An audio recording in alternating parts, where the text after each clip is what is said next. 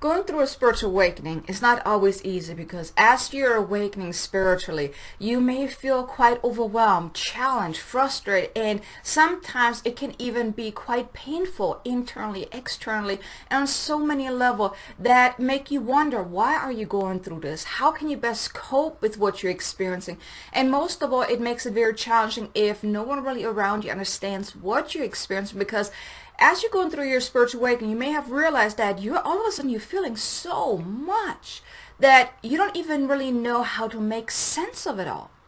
And if this is you, then this video is for you, because I want to share with you 6 powerful tips that can really help you cope with your spiritual awakening, with what you're experiencing as you're going through your spiritual awakening, so you can really embrace this, because I truly believe that spiritual awakenings, they're happening for our highest and greatest good. Really, they're happening so we can awaken, so we can really find our path. So if you find yourself that right now, or maybe it's been going on for some time, that you are on your spiritual awakening journey, I truly believe this is an exciting journey to be on. But like I mentioned, there are also these side effects, these symptoms that come with a spiritual awakening, which can make it very, very challenging.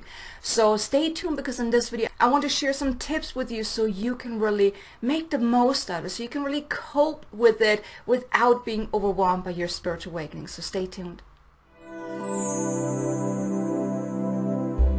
Hello there, beautiful soul. In case you don't know me, my name is Kay Sanders. I'm a transformational coach and divine messenger, here to assist awakening souls to really awaken to their power within, so they can create more success, abundance, and freedom in their life, all while making a bigger impact in the world. Now, if this is you, if you're on your spiritual awakening journey, and if you are looking for some guidance, for some help, then please be sure to subscribe to my channel and hit the notification bell so you can get notified whenever I release new content. But now, going back to what I was just saying, now spiritual awakenings, I truly believe that they're happening for our highest and greatest good, because we are meant to awaken. This is really our true life purpose in every lifetime, is for us to awaken, to find out who are we really deep within. Not the self that you're looking at in the mirror every single day that you've known all your life, but the self that's deep within, your divine self, your spiritual self, the self that doesn't believe in lack and limitation, all the stuff that we have learned growing up. But when we are going through a spiritual awakening, and usually something happens that really kickstarts that spiritual awakening, and you are on this journey for quite some time now, or maybe you're just starting out. Now, a lot of people are being awoken now. We are being activated to also ascend even more, because with everything that's going on. But like I said, there are also some symptoms that are not so nice. They're not so easy to deal with.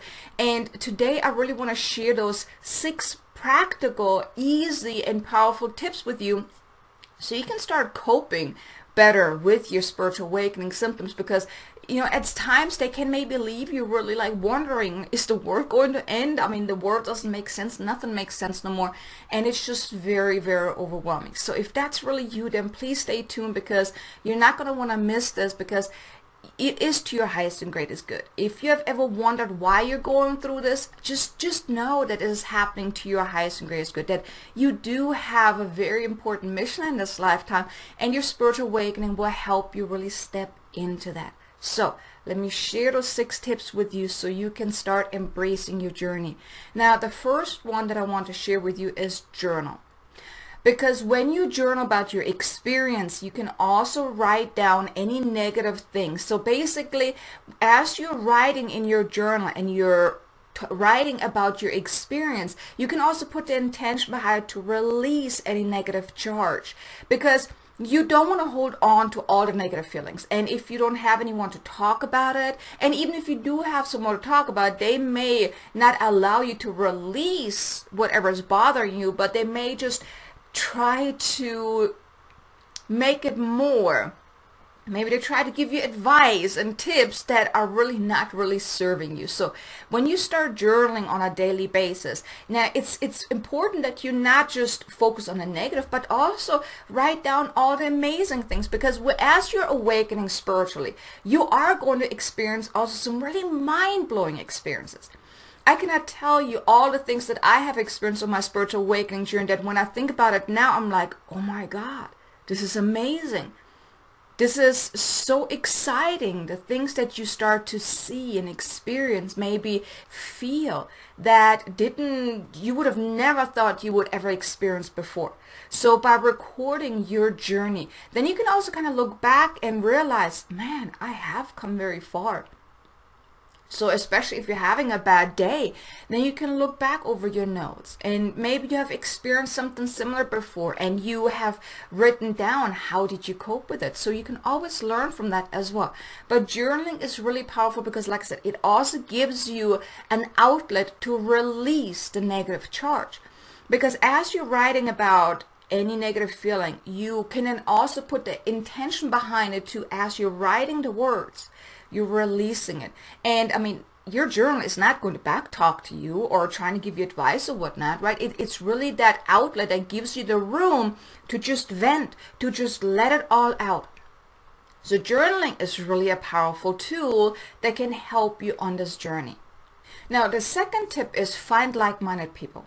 Because as you are on your spiritual awakening journey, and most likely your family, your friends, they're probably not on the same path as you are. Not everyone awakens at the same time. So if you don't have anyone in your family or even friends that are on this journey with you, it can make it feel very, very lonely. So I suggest find like-minded people. You can go on Meetup and see if there are some groups there. They're also meeting online.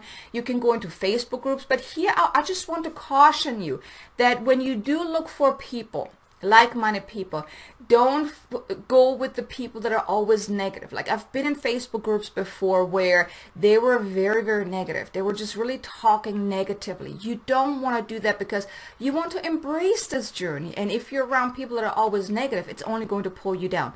So I suggest find people that are on the same path as you, that are also looking to move forward rather than looking to be dragged down by what they're experiencing. So finding like-minded people will make this journey so much easier, because then you also have someone to talk to. If you do have a bad day, you can maybe call them up and say, look, I'm going through this. Do you have some tips? So you have some advice? Now, I have bugged my mentor many times because there were certain things that I just didn't understand what I was feeling, what I was experiencing. And if I wouldn't have had anyone to talk to, I probably would have thought that I'm losing my mind because it was just so intense.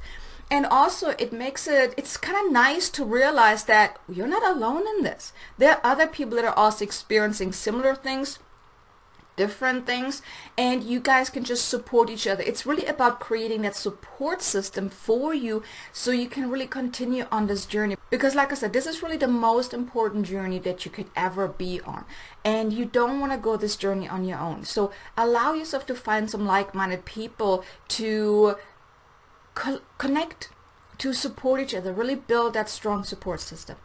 Then tip number 3 is read books. Find some books on Amazon, or go somewhere where you can look for some certain books, or even courses. There are courses around spiritual awakenings, around personal development, spiritual growth, angels, I mean, you name it, numerology, astrology, whatever you feel called to, in whatever direction you feel called to go into, allow yourself to do that. Because whenever you're looking at certain books and one in particular just stands out like, ooh, that sounds interesting, that is so telling you that, hey, this is the one you need to read right now. So allow yourself to read some books about spiritual awakening, about the metaphysical things, the esoteric things. That will then also give you a better understanding of what's going on. Also maybe reading some books about light workers, about empath and those type of things, because us empath, we feel a lot. And if you don't know how to best cope with that, it makes it also very challenging as well. So find yourself some books or do some courses or whatnot, something that can really help you expand your knowledge around the topic. So that also will then help you, because as you're experiencing certain things, like for the longest time I didn't know that Mercury retrograde has an effect on you, or new moons and full moons. Now I do videos around the 5 key things you need to know about the new moon or full moon, but quite honestly I don't like the moons because they're having a very, very harsh effect on me. But I didn't know that at first until I started reading on it. So when you educate yourself about certain things, why you may feel what you feel, it then makes it also easier to then cope with it, to understand, okay, it's just Mercury retrograde, that's why I feel the way I feel. It just makes it so much easier. But then also, And this is the exciting part.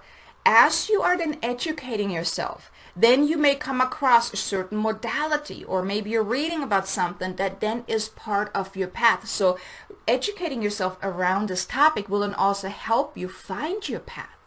So that's very exciting. So if you're not quite sure what your mission is in life, what you're here to do, what would really bring you that deep inner fulfillment, start reading those books. Start educating yourself, because then it will help you find what you're here to do. Because then you will feel that inner resonance. Oh my God, this is it. This is what I need to do. This is so exciting. And then from there, it's just, it ripples out. It's like that snowball effect, right? It's going to grow bigger and bigger and bigger. And then eventually you're going to realize, like, this is it. This is what I'm here to do. Then tip number 4 is meditate. Meditation is so important to pull yourself back in, to get back to center. So if you can start a daily meditation practice, so powerful. Because when you're meditating, you're really tuning in. The purposes of tuning in, not because usually we're out here, right? We're all in our head, and we're in just like life is happening all around us. We're not centered. So as you're going through your spiritual awakening journey, you're going to experience a lot, because there's so much happening outside of you and even internally that can leave you overwhelmed. So when you take time each day, ideally, if you can do it in the morning before you even start your day, and then maybe even in the evening before you go to bed, like really winding down, take some time, just tune in. And meditation doesn't have to be very long either. You can just sit here right now. Close your eyes, really tune into your heart, and just allow yourself to be still. It's the intention behind it is about pulling yourself back to center. You can even imagine pulling yourself in from wherever you left yourself, like being the magnet and pulling all your little fragments, because during the day you leave parts of yourself everywhere. When you talk to someone and that person maybe upsets you, or you all of a sudden you get that big project and it's just you feel like you're being pulled out of you being centered. You leave a part of you behind. So by coming back to center, by pulling yourself in, and ideally you want to do this during a meditative practice, starting a meditative practice to really pull yourself in, then you can also get back to center. So having that daily meditation practice is so powerful, because you also want to quiet down your mind. Because as you're going through your spiritual awakening, you experience certain things. So your ego is going to tell you you're going crazy, this is just stupid, and all these different things. Well, then you have that kind of like the devil on one side and the angel on the other side, right? You know, the good and the bad. And you want to just be centered, because then you can tune in, and that's where the truth lays. That's where soul can give you the guidance. So meditation, really, really powerful. It's also it's a de-stressor as well. It really helps you calm down. It is also uplifting as well. So really, really powerful. And if you've never really meditated, there's so many different meditative practices out there. You can go on YouTube and type in meditation. There are some 10-minute ones. I would suggest start with a guided one. Guided meditations are often easier, because then you have something to focus on, the voice to focus on, rather than just listening to music and then your mind can just wander. And then work your way up. Start maybe with 5 minutes, and then 10 minutes, and then go longer, and then eventually maybe do just the music so you can just be centered. Go with what feels right to you, but allow yourself to gift yourself the time. I'm not saying giving yourself the time, but gifting it, because this is a gift to you. This will then help you grow. This will help you then transform from the inside out, because everything is happening on the inside. So allow yourself to meditate daily. Then the 5th tip is grounding. I mean, us empath and light workers and highly sensitive, we need grounding, because everything that's happening on a collective level can keep us very ungrounded. So if you can have a daily grounding practice, and I have a video I want to invite you to check out as well. It's 7 grounding practices for light workers and healers and highly sensitives, because we need grounding. It's as simple as that, because as we're picking up all these things on a collective level, in our surrounding and even our own stuff, we often are very ungrounded. And that's then when ego comes in, like, haha, he or she is ungrounded. Let's have some fun with him or her. So When you start grounding yourself on a daily basis, that just also helps you to stay centered. So grounding, very important, and you can also wash away anything that doesn't belong to you. So grounding is really powerful. So I highly recommend check out that video about the 7 grounding practices to start a daily grounding practice. Really, really important. And then the 6th and final tip is healing. Allow yourself to go on a healing journey, whether it's about learning a modality yourself or then also working with someone, because ideally you do want to work with a healer, because oftentimes you're too close to your own stuff that you're not even realizing what needs to be released, what is holding you back. Because as you're awakening, what happens is that a lot of stuff comes to the surface, and all that stuff is coming up in order to be healed and released. You gotta think of it like that. You gotta make room. You gotta clear out the old to make room for the new, because a spiritual awakening, it's like a rebirthing process. It's like a part of you has to, and I know it sounds bad, but a part of you, the old self, has to die in order to be reborn to that newer, more awakened self. So by healing those old wounds, and that can often be inner child work, past experience, even past life experience, past life vows and soul contracts, and those type of things that are really affecting you today. Now, if your life is not the way you want it to be, if you're not as abundant, as successful, as happy, as joyful, as healthy, whatever it is, if you're not there yet, that usually has something to do with, because there are certain things within you deeply ingrained that needs to be healed and released in order to allow yourself to awaken, allow yourself to be abundant, happy, joyful, healthy, whatever it is.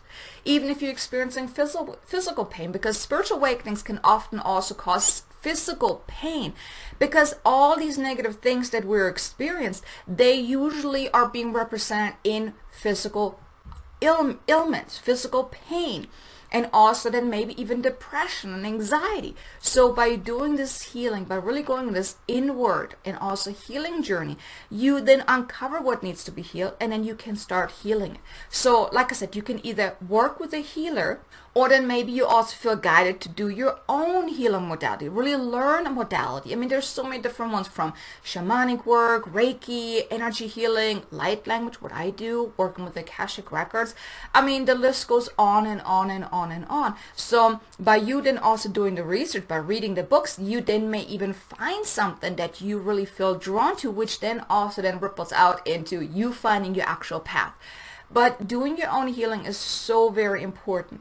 Now, I also have another video I want to share with you. It's a light language activation to really help you on your spiritual path, to really clear out some of that stuff that's really now ready to be released. So it makes it easier for you to really spiritually awaken and release whatever is now ready to be released. So I highly recommend check that out as well. I'll put the links for both of the videos actually in the description below, so you can take a look at that. So here you go. Here are the 6 tips that I really found has helped me the most on my spiritual awakening. They're still helping me. I still continue doing this on a daily basis to really ground myself, to really, I also meditate to get back to center, and I also do my own healing as well. So these are really the 6 most important tips that I found that I really needed to share with you, because if you are on your spiritual awakening, you are probably also quite challenged at times as well. So I really wanted to share this with you to help you make this journey much easier. But I want to ask you, what are some of the things that you do to really cope with this? Do you have somewhat of a practice? Do you have somewhat of some tools or anything that you like to go to help you on this journey? Do me a favor, drop it below in the comments. Let me know, and also let everyone else know that is watching this video. Maybe there's certain things in there that are really working for you that could benefit someone else as well. So do me a favor, leave a comment below. I would greatly appreciate it. And also, thank you so much for listening. Thank you so much for being on this journey, because like I've mentioned before, this is the most exciting journey that you could ever be on. And as you are growing, and you may have already made some major leaps already, you're probably looking back and you're realizing, you know what, even though it was challenging, it was quite an exciting journey. And maybe you're really looking forward to what else you're going to experience, how much more you're going to grow. So even the spiritual awakening journeys can be quite overwhelming, challenging, and even painful at times, but they are truly exciting. And when you come out on the other side, or at least further down the road, you're realizing that, you know what, it was well worth it. So I hope you're going to stick with it, and I hope these 6 tips that I shared with you today are really going to help you move forward. And like I said, check out those videos, and also be sure to subscribe to my channel, because that's really what I focus on, helping amazing people like you really on their spiritual awakening journey. So thanks so much for tuning in. I will see you again in the next video. Until then, make an amazingly abundant, successful day. Namaste.